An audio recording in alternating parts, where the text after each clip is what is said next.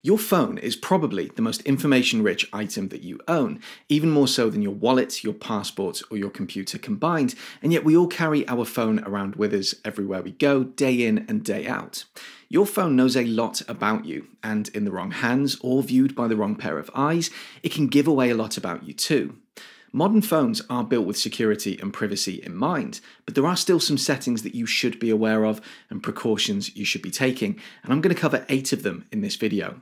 Stick with me until the end of the video, as I truly believe every iPhone owner should be aware of these tips. Okay, let's get into it. Features like Find My, when used properly, allow you to share your location with friends and loved ones so that they can locate you more easily or even have visibility of your personal safety from their device. But like everything in life, technology like this can be misused and abused, especially if you've perhaps granted access to someone in your life who you'd no longer like to be able to have that kind of visibility.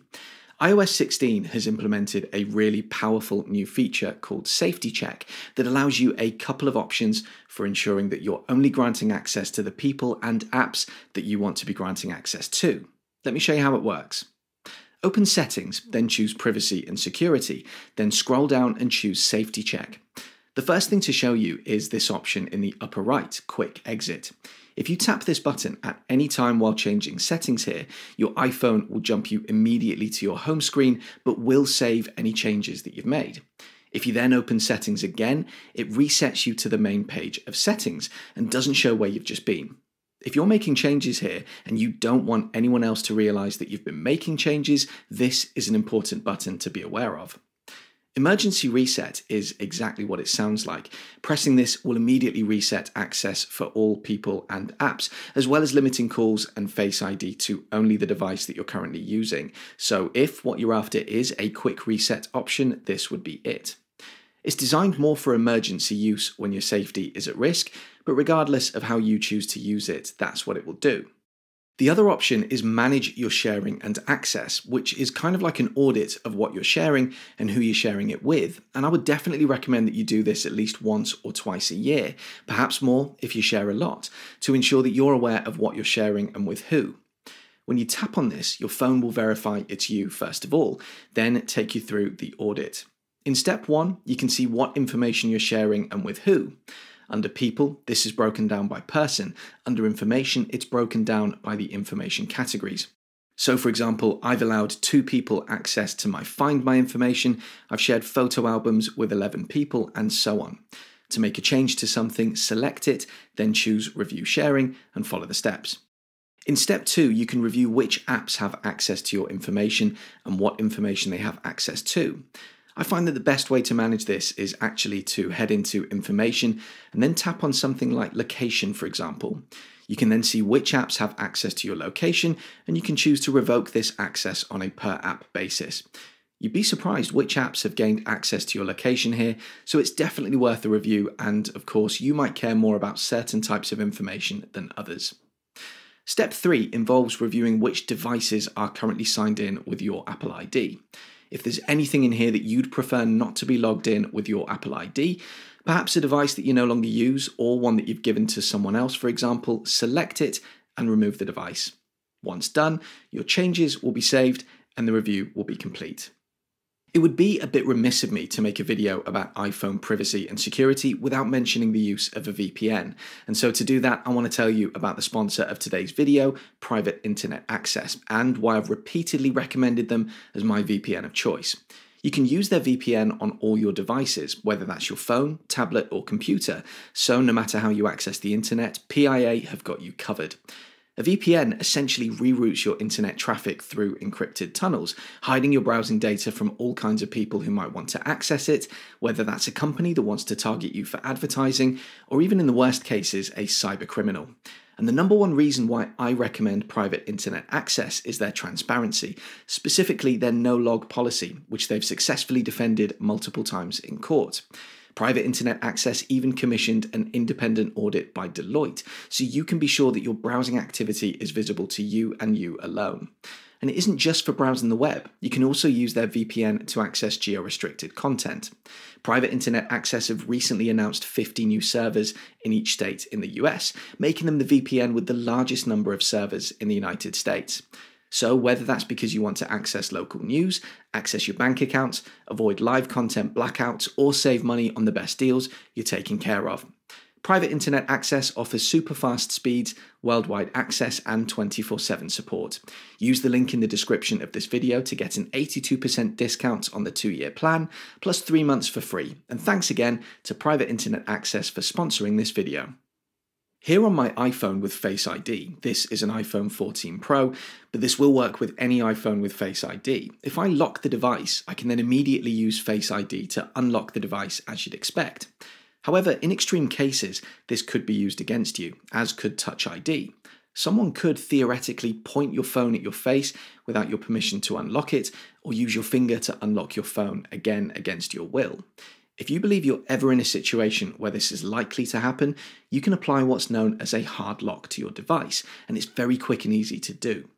Instead of locking your phone the usual way, press and hold the side button and the volume up button for a second or two until your phone shows this screen. Then press cancel. Then when you try to unlock your phone using either Face ID or Touch ID, you'll need to input your phone's passcode first, which, so long as you know it and nobody else does, can only be accessed with your knowledge. Obviously, I hope that nobody watching this video will ever need to actually use this function, but if you ever do, at least you now know about it. You should absolutely be using two-factor authentication on your iPhone, in fact on any Apple devices that you own. If you're not aware, two-factor authentication is a method of verifying your identity twice before allowing you access to something or allowing you to make changes to something.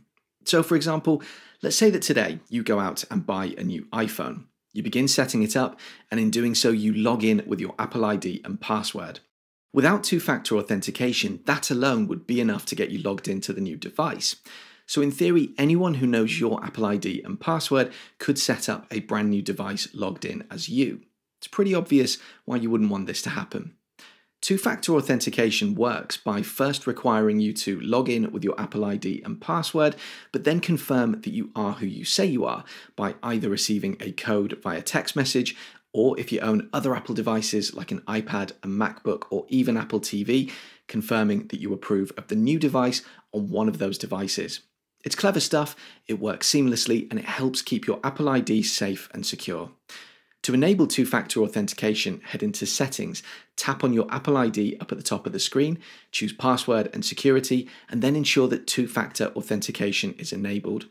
You can also input a trusted phone number in this section, which can be used to help you gain access to your account should you ever have issues in the future. I include this tip because it still amazes me how many people don't allow biometrics on their device, despite them being immediately available and very secure. Touch ID has been around since the iPhone 5S, and Face ID has been around since the iPhone 10. At the very least, you should be enabling a passcode lock on your iPhone, a 6-digit PIN that only you should know that you'll use to access your phone. But the reason that you should be enabling biometrics is purely down to the numbers. A 4-digit passcode, the absolute least you should be using to lock your iPhone, has a 1 in 10,000 chance of being guessed, and that likelihood gets much more likely if you use something obvious like 1234 or 0000. If you use a 6-digit PIN, that number jumps to 1 in a million, although you now need to remember a longer PIN as the trade-off. Touch ID is very secure, to the point where Apple claim that the chances of even a small section of 2 separate fingerprints being alike enough to register as a match for Touch ID is around 1 in 50,000. Apple claim that Face ID is by far the most convenient and safe method of authenticating your device, with the likelihood of someone being able to look at your phone with their face and unlock it being less than 1 in a million. So if you haven't already, enable the biometrics for your device. Do this by heading into Settings and then choosing either Touch ID and passcode or Face ID and passcode depending on your device. Input your passcode, then follow the steps to add the security option of your choice. Oh, by the way, random tip that I had to use recently: if you use Face ID but find that your iPhone struggles to recognize you when you're wearing sunglasses, for example, toggle off Require Attention for Face ID in the Face ID settings. This is a little bit less secure than insisting on your phone requiring your attention, but it will save you a lot of frustration if, like me, your phone will not recognize you when you've got a pair of sunglasses on. Up until a year or so ago, apps installed on your phone were able to track your activity across other apps and websites on your phone, and your permission was essentially granted for this by downloading the app and creating an account. It's known as ad tracking, and whilst an extremely valuable and profitable tool for the social media companies that used it, it's really of no benefit to you whatsoever, other than it allowed social media companies to target ads to you that were more personal and therefore more likely to convert. Again, this benefits the advertisers and the social media companies, not you. Apple launched a tracking section in iOS 14.5 that required apps to explicitly ask for your permission to be tracked outside of their app, and they do this via the prompt that you can see on screen now. So, two things to point out here. The first is that, in my opinion, you should never be choosing allow here. You should always be choosing ask app not to track. If you're watching this and you can think of a genuinely useful reason as to why you should allow an app to track you across different apps and websites, do drop me a comment and let me know. But the second piece of advice I would give you here is to run an audit of the apps that you might have already allowed and perhaps not realized. To do this, head into Settings, then Privacy and Security, then Tracking. This checkbox up at the top of the screen gives apps the permission to request your permission. It doesn't give them permission to track you. Then, if any of the below apps have been enabled, those apps have been granted permission by you to track you. In my opinion, all of these apps should be switched off, but it is, of course, up to you. In the same way that data security experts advise against opening sensitive emails on laptops while you're on a train or on a plane, you should really think about how much information your phone might be giving away whilst you've got it sat on a desk or a table. For example, if someone sends you a text or an email right now, how much of that text or email is visible in the preview that appears on your lock screen before you touch your phone? Could somebody read the first line? Could somebody see the name of the person or the company that sent you the message? This might not sound like a big deal, but that's private information that should only be visible to you when you unlock your phone. So you might want to take some control over how visible your notifications are, especially if you own an iPhone 14 Pro with the always-on lock screen. Head into Settings, then Notifications, then Show Previews. In here, ensure that this is set to either off, where previews won't show at all, or unlocked, where previews will only show when you unlock your device. This sets the default for notifications on your device in general, but if you like, you can go and do this on an app-by-app basis using the app options further down this screen. By the way, if you're enjoying the content, why not consider signing up for my newsletter, The Proper Weekly? I include some tech news, a behind the scenes of what's happening here on the channel, as well as a tip for a product in the Apple ecosystem. The newsletter goes out each Friday, it's free to sign up, and I'll include the sign up link in the description of this video. Data breaches in general aren't good, but there's a side to data breaches that a lot of people don't think about. Let's say, for example, that you buy greetings cards online from a greetings card company and they suffer a data breach. Maybe the only data that was accessed was email addresses and passwords for that site, nothing more.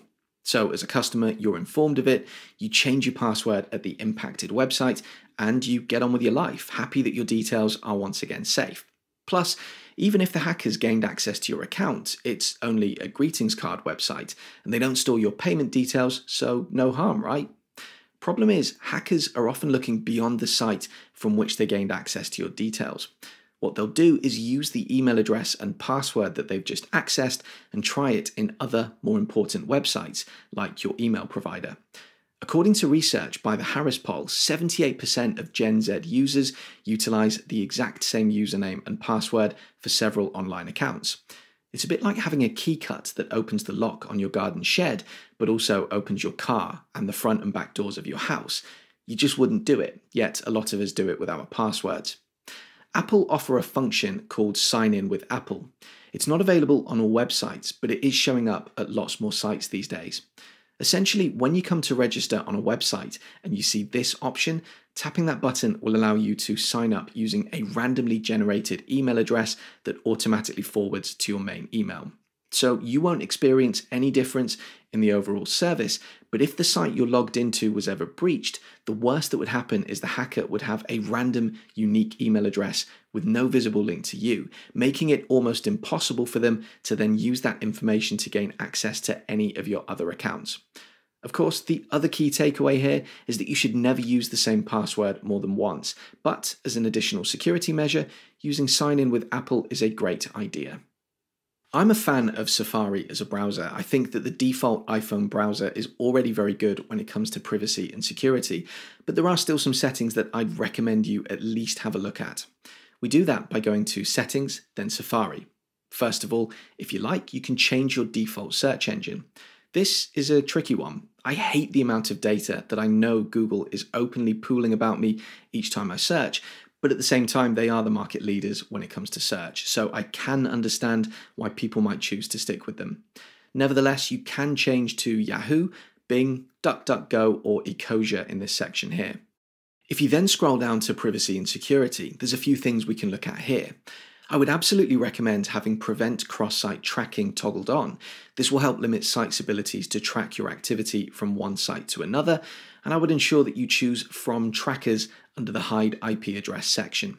Finally, I would toggle Privacy Preserving Ad Measurement to off. This is Apple's method of allowing marketers to still measure the performance of their ads whilst focusing on user privacy. Essentially, marketers can tell that someone clicked on an ad, but there's nothing that can link that back to you. That, to me at least, isn't really something to be concerned about, but if we're here and we're tightening up all of our security options, we may as well include it. So there you go, 8 tips to help you ensure that you're doing all that you can to keep your iPhone experience as private as you possibly can. What do you think? Any important tips that I've missed out? Drop me a comment and let me know. And as ever, if you found this video useful, do please consider leaving me a like and subscribing to my channel for more content like this in the future. See you on the next video.